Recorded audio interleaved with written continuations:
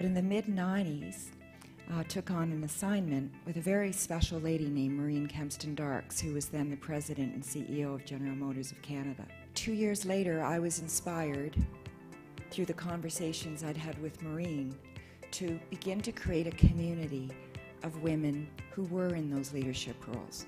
And so that's why we're here tonight. Since launching the awards in 2003, WXN has recognized over 800 remarkable women from all walks of life. Each year, working with a great group of 20 men and women from across the country, we look at women in their leadership. At WXN, we inspire smart women to lead. We have the power to accomplish anything we desire if you believe and you have the passion to see it through.